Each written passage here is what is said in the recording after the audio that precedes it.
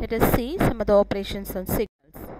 Operations on signals. On completion, students can be able to perform the operations on signals. And the operation performed on the independent variable of time scaling, time reversal or reflection, time shifting, time scaling. If x of t be a continuous time signal, then y of t equal to x of a t. If in case 1, if a is greater than 1, then the signal y of t is a compressed version of x of t. And second case, if a lies in between 0 to 1, then the signal y of t can be expanded, is an expanded version of x of t. Example, this is x of t. If we want to find the value of x of 2t, that is the time may be compressed, and if you want to find x of t by t, it might be expanded.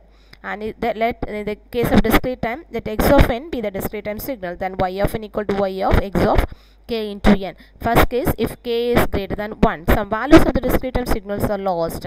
And the second case, if k lies between 0 to 1, then the signal y of n is an expanded version of x of n.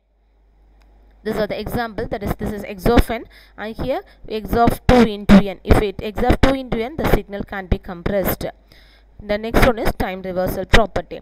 Let x of t denote a continuous time signal, then y of t equal to x of minus t, and y of t is the reflected version of x of t about t equal to 0. And this is an example. This is x of t and this is x of minus t. That is, it just reflected with respect to origin. Time shifting property. Third one, let x of t denote a continuous time signal, then y of t equal to x of t minus t naught, where t naught is the amount of time shift. Case 1, if t naught is greater than 0, then x of t is shifted to right, that is the delayed version. And in second case, if t naught is less than 0, then x of t is shifted to left, that we are getting the advanced version.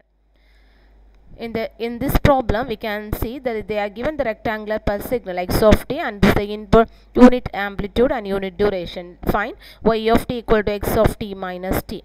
This is x of t, that is x of t, it varies from minus 1 by 2 to 1 by 2. Here we want to find the value of x of t minus 2.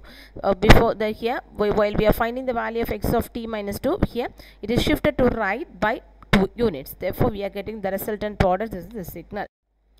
The second one, that is the discrete time signal x of t. Here, for n equal to 1 and 2, we are having the value as 1. For n equal to minus 1 and minus 2, we are having the value as minus 1. And here for n equal to 0 and greater than 2, we are getting the value, having the value as 0. Hence, they are asked to find the value of y of n equal to y of x of n plus 2. That is, here it is shifted, that is n equal to minus 3, that is shifted to left by 3 units, that is minus 3 units. Therefore, this is the resultant signal. These are some of the quiz questions. Thank you.